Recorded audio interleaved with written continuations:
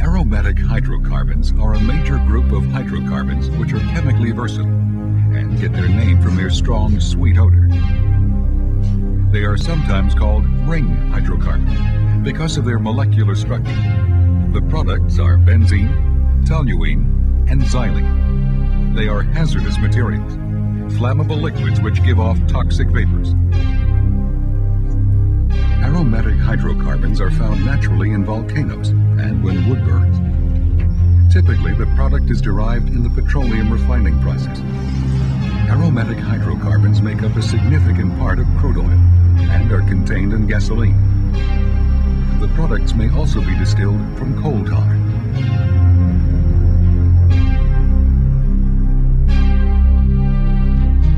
This program is about benzene, toluene, and xylene. It's the 7th in a series called HazChem and is designed to provide training and assistance for personnel who must take action in the event of an emergency which involves aromatic hydrocarbons.